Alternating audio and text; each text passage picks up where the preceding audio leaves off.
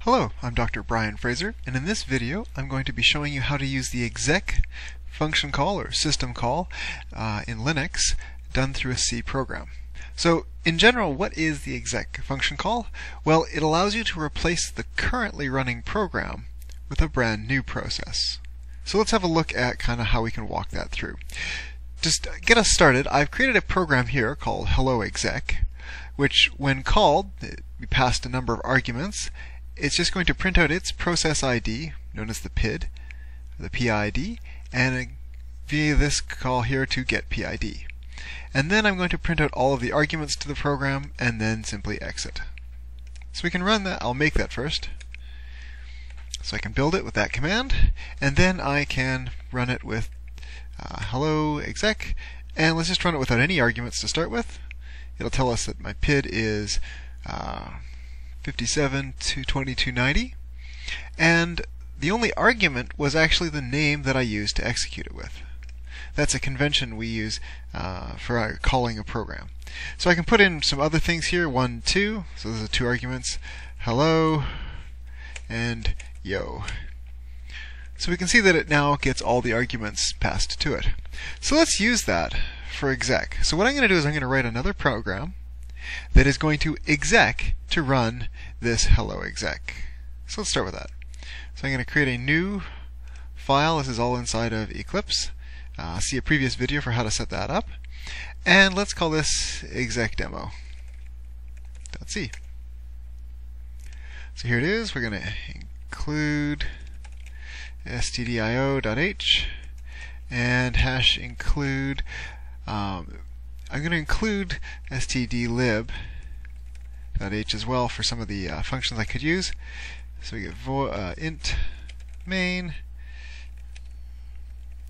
number of arguments, and then an array of argv, a vector of arguments for the actual characters. So return. That's good. So what we're going to want to do here is call that other program. So to do so, I want to use the exec system call. So I'm going to use execvp is the system call I'm going to use. Let's have a look at what that does. So I can do man exec, and it gives me the entire family of the exec system calls. Now, as it turns out, there's only one real system call here, and all of these functions are just sort of wrappers that end up calling into it. And we can see what each of them does for us. To begin with, let's just start using this one that's going to do what I need, and then we'll come back and talk about what it is, the difference between these ones. So let's set this up. I need to pass in to this function. If I look over here, I pass in the path, which is to say whatever it is I wish to execute, and then a series of arguments. So the path is simply going to, well, we can do this a more simple way. So I need to come up with the arguments first. So it's an array of character pointers. So args. And in this array, it's got a few properties. The first thing is it's null terminated. So at the very end, I need a null. That tells it when to stop. Now the first argument is, by convention, the name of the function, or the name of the process that we're calling, or the file on disk. So we're going to run hello exec is the thing we're going to run, and then let's pass in something like hello and, well, let's go with world as my two arguments. So now I can call execp. I could put it in, for example, with hello exec is what I wish to execute, and then I pass in args here. And so all this is going to do is execute that other program. stdio, and we'll build that. So this is a very simple program that's simply going to run another program. So if I look on disk, yeah, I'm not yet building that, so I got to go into my makefile, and I'm going to add exec demo to the list of targets that I'm building as per my makefile. Okay, let's go back and have a look at this. I'll build. Going fine, except here we got a problem. Implicit declaration of execvp. Okay, let's go back to our man file, man exec, and it tells me here this is in std, uni std. So I've selected that, I'll middle click and it'll paste it in for me. Rebuild, now we're fine. So here are my programs. If I run just exec demo, nothing happens. So let's figure out what happened here. If I ran my exec demo, it comes through, it runs my code here. It goes looking for my hello exec, and then it didn't actually do anything for me. So let's try / hello exec. There we go. And I'll just, for completeness, update this. So the issue there was, if I don't specify the /, then Linux is going to start looking in the sort of the normal path for where to find this. Well, it turns out in Linux, the current folder is not in the path. That's to prevent you from accidentally running a Trojan virus or something that was named ls. So here, I need to specify that I'm interested in running hello exec in the current path. So previously it was returning an error message I wasn't catching. But we can see it looks like we ran hello exec just when we started to run exec demo. And it did that because the first thing we do is replace ourselves with someone else. So let's put in some code that actually shows that we're running this code here. I'm going to printf exec demo, and my PID is, and we'll print it out here, and then I can call get PID.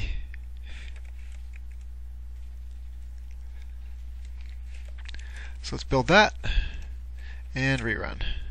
So here in exec demo, my PID is 57475, and then exec C, when I've actually ran hello exec down here, my other program, it maintains the same PID. So what has happened is, on the command line, when I execute exec demo, that spawns a new process, and Linux gives that process, well in this case it was 57475. When I call exec, I simply replace the currently running process with a new image, as it were.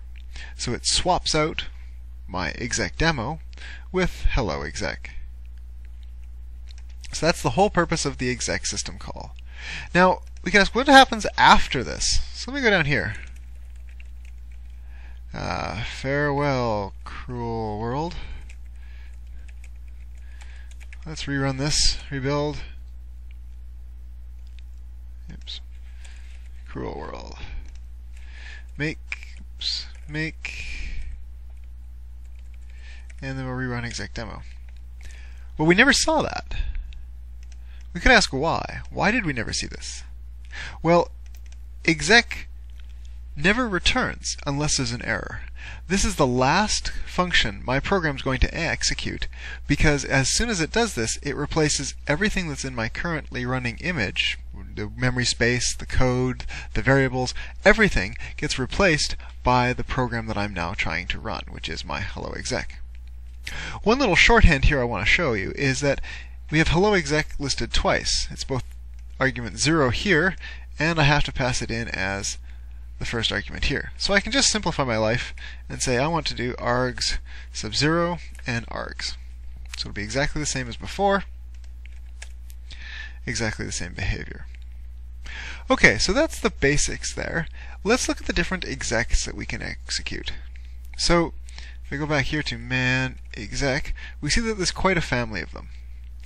Note that they all start with exec and they either have an L, as here the first 3 have L's in them, and the second 3 have V's in them. I've chosen to use the V one. So let me just write here in a comment what we've got just so everyone can see it. So with an L, it means that we're going to do comma separated arguments. And if I do it with a V, it's a vector, i.e. an array of strings. So as I pass in the arguments, if I did a V, here I'm passing in an array of strings.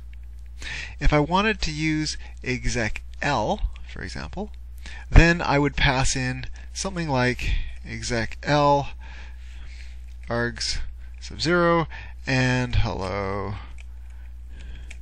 world. This you might use if you wanted to pass in values directly. I like to use the array because it allows me to create these arrays programmatically, so my code can actually generate the array for me. And the other thing to mention is when you start to look at the P, so with a P, a few of these have a P, these last two here, and this one. So the P is for path. Include normal search path for executable. That means that if it's somewhere in, say, /user/bin, it will automatically search for the appropriate locations. This allows you to run, say, things like ls and so forth. If you know it's going to be in the current folder, you can get rid of the P, so I could just run exec, and it'll work the same way. So that's a brief introduction as to the differences between the exec calls. Okay, so now let's start to actually show what goes on with exec. There's some subtle things here that we might be able to overlook. I mentioned that we replaced the current memory space. So let's create a global variable here. I'm going to call it int favnum equals 42. And I'm going to copy that, go into my hello up here, and I'm going to put in the same variable, but let's change the number here. Let's say 84. And then on the first line, I'm going to print out favnum is %d favnum. So now whenever I run, let's get out of this, make hello exec, it's going to print out its favorite number. But now the question is, what happens between these? If I have a favorite number here, and then I exec, does that carry forward? So if I now run exec demo, the answer is no, it doesn't carry forward, because my favorite number from my exec, my parent or my initial image, gets completely wiped out when I do the exec. It doesn't matter what I do in here, in fact, all variables will get wiped out. I can create a local int favnum equals 152. It just doesn't matter. I could then, before I go through and update this, I can say favnum, which is going to be my local variable, increment it. None of that's going to matter. Of course, this is bad style. I've got the same variable name twice. But when I exec, I keep getting the same 84. So there's nothing I can do in my memory space that's going to pass through. So those are all unique values in the different areas. Now, we could ask, well, what about if I wanted to return a value? Could not my hello exec return a value back to exec demo? Well, the answer is I can't, because exec demo no longer exists. It ran, and while running, it decided to replace itself with another image from disk. And when it did so, it ceased to exist. Sure, the process ID continued, which is to say Linux, the way it tracks it, continued to exist, but the actual code, the memory space, is gone. There's nothing to return to. So down here in my hello version, when it returns, this does not go back to exec demo. This return actually kills the process. It kills that whole process that Linux had open. If you're thinking about returning a value, it would return back to whatever process forked this process. But that's in a separate tutorial. Okay, so one last thing I wanted to show is what would happen if we exec ourself. So let's make a new file and try that. So let's call this one self-exec.c.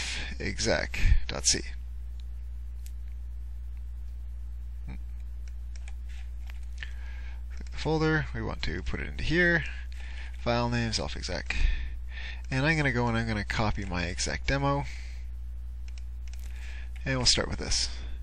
Add it to my make,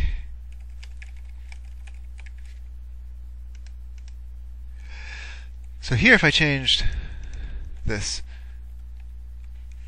to self-exec, well, we're going to get down to here, we're going to say replace me with myself, and then go from there. So you might be thinking, well, okay, we'll replace me with me, that's the same as me, and so we'll carry on to here. That's not going to be quite what happens.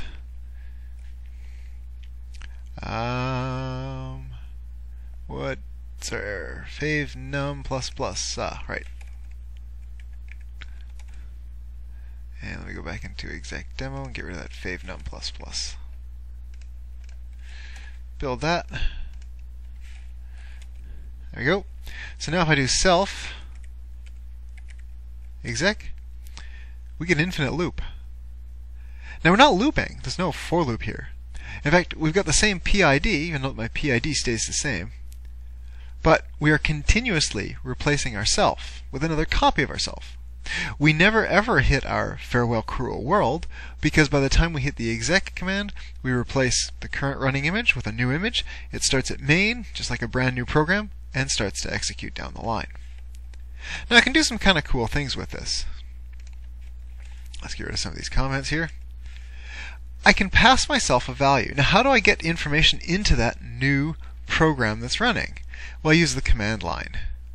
And so what I can do is I can pass myself some information on the command line. So let's do that. So what I'm going to do is I'm going to create a program that's going to count down. So let's change this comment here to be what we are. We're exec self exec. I can check to make sure I've got the right number of arguments. So if arg c is less than, is not equal to 2, I can printf pass one argument as an integer. It's always a good idea to check the count here before I access the array, otherwise I might be accessing an invalid area of the array for the arguments. And then exit 1. So let's get that number. Int n equals a to I. I can convert from ASCII to integer, and I'm going to do arg v sub 1. So that's going to give me the first argument. Pass the name, but the real argument. So let's do printf, print the number, and I'm going to put a line feed here. I might not want to put a line feed normally, but as it turns out, the line feed is going to flush the buffer to the screen, and I'll actually see this. Otherwise, the buffer can get clobbered for standard out. And I'll print the number here. If you didn't want to put the /n, you might want to do a flush with an f flush to flush the file. That's just FYI.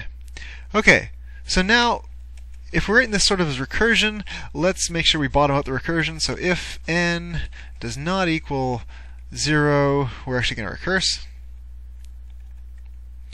And here, if I'm going to recurse, I need to pass some value in. So let's create a new, I need to create the argument that I'm going to pass in. In order for me to do that, I need to create a string. So char n minus 1. And let's make it a string length 10. I need to get n minus 1 into that string, so I'm going to do sprintf to write it into a string. So that's n minus 1. I'm going to write it in with a %d, and that is n minus 1. So that builds my string. Now I can do this in a number of ways. I'm going to actually switch here from v to l just to demonstrate what it is. So we're going to call ourselves, so let's just do arg v sub 0. So what am I using? I'm accessing this one up here. I'm going to then pass in n minus 1. And let's check the man page just for fun. Man exec. And it'll tell us here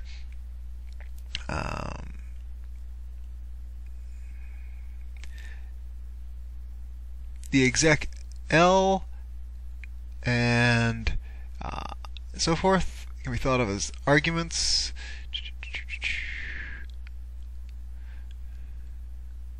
List of arguments must be terminated by a null pointer. Right. So we'll pass in a null at the end here, which indicates that we are done. We only wanted to pass those first two in. And now let's run this. Let's think about what's going to happen when I do run it. It's going to come in, print out our own PID. If I don't have enough arguments, it quits. Otherwise, it prints the argument it was given. I then generate a string that is the argument -1, so n minus 1, and I pass that in to myself. How do I know it's myself? Because I used argv sub 0. Argv is what I was passed, and sub 0 is my name on the file system. So let's try that. Make. I'll pass in no arguments, and it tells me I should pass in a number. Let's pass in the number 2 just to start with. It prints out 2, and then it says pass one argument as an integer. Okay, so we failed to pass in the value there. Let's go back and check out why. So I created n minus 1 as my argument. I called execl. Let's print it out to see what we got.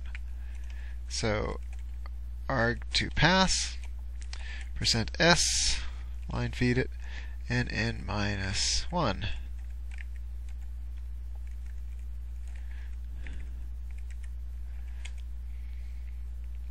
Arg to pass is a 1, and pass in one argument as an integer. That's curious. Well, I'm not really sure why that's not working. Let me comment that out for a moment. Let's switch over to using the one that I have been using already. Let's create the argument array. So I'm going to create an array called args. I don't need to give it the size because it's going to automatically take the appropriate size. I want to pass in to begin with argv sub 0. Oh, I know why. Just occurred to me. This is the name that's going to get executed. I then need to pass in its name on the file system. So these are the arguments, and this is simply what I'm calling. Let's try that again. So self, I'll pass in a 1, so that's good. It counted from 1 down. And let's pass in a 3. So now we can see what happens as I go from 3 to 2 to 1 to 0. Each time I'm re-executing the code, we can see here we print out the very first line. Self exec, we print out the PID. It's always the same PID. So I can then count down. So you can imagine what happens when I call 100. Only one process is ever created, and that process continuously executes new processes. In fact, all that's actually changing is we're changing the argument when we call ourselves. Now you can say, well, what happens if I have a global variable here? Let's call this int height equals 51. Each time I'm going to print out printf height %d and height. And just for fun, I'm going to decrement height here, HEI, height. We'll decrement it here. So, if it gets wiped out every time, we're going to see 51s the entire way through. On the other hand, if it stays around behind, we're going to see that it counts down with us. We make self exec. Oops, let's try passing in some number. Let's pass in 10. And we can see that it stays 51 every time. Well, in fact, it's not really staying 51. It goes from 51 down to 50 with this height minus. When we get down here to exec, we exec a complete new copy. The entire thing gets reloaded. A brand new program starts running in the same place, and height gets initialized to 51. So it wipes out absolutely everything associated with the process, with the exception, I believe, of maybe open files and a few other small little details. Okay, so that's all I wanted to show here. The main part is to understand that exec will wipe out the current process and load a new process in its place. And we've got a number of ways of interacting with that, but it's pretty much just the command line we can use. We could pass anything we like on the command line, maybe a handle to a pipe or something, but generally all we've got is coming in through here. Everything else we had, like the global variables, are all wiped out as we execute it. Thank you for watching.